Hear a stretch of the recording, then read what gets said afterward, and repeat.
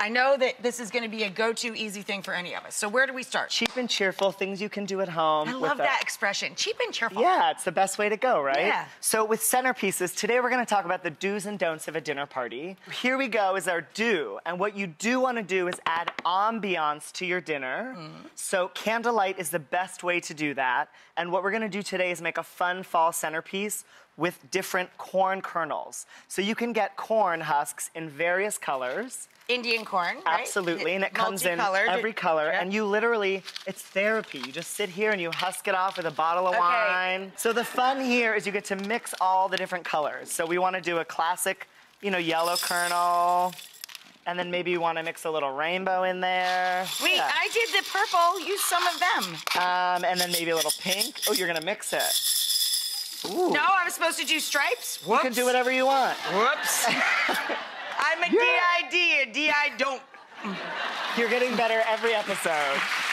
So then you just want to pop your candle right on in there. Lovely. And then you have a nice, beautiful centerpiece.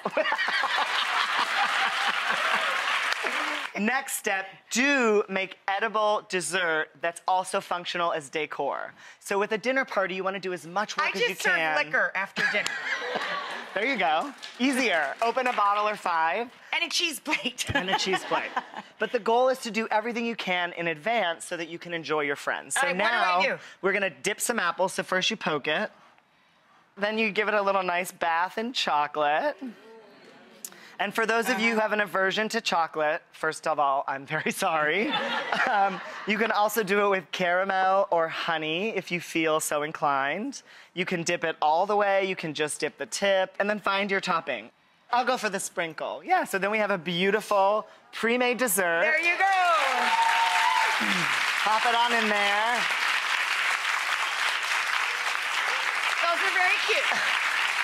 Let's go down to the finished table. And here is our beautiful finished table where you see our handmade centerpieces. I love this, and the little pine cones. The pine cone is a great way to do assigned seating. We just dip-dyed half of it, and then we spray painted the other half. We just continued our spray party, printed these right from home. Cheap, cheerful, beautiful, and again, your napkins don't have to be perfect. They add to the texture it really is. of the design. Thank you, Joe. You're so welcome. So simple. Happy fall, yeah.